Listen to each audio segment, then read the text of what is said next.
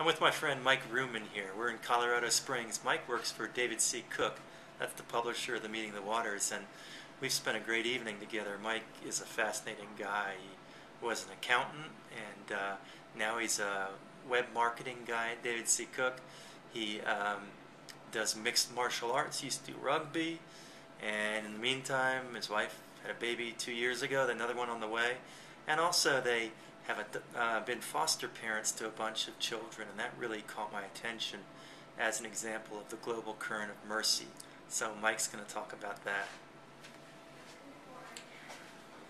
Hi, I'm Mike, and Fritz asked me to talk a little bit about the foster parenting and why we do it.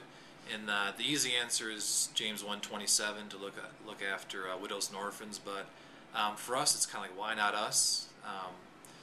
We've had 11 kids come in, and at first it was kind of like, we're going to rescue these kids and minister to these kids. But as we bring these kids in, like, we see them like ministering to us and making us look at our lives a little bit differently. And I think God has a way of using children to teach life lessons to adults.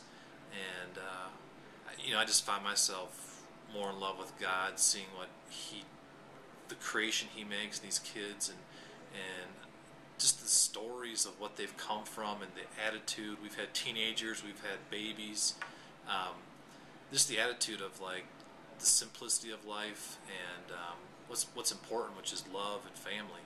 And it's been a crazy journey, and we're still doing it. We're still sticking with it, and we're still praying for God to keep intervening.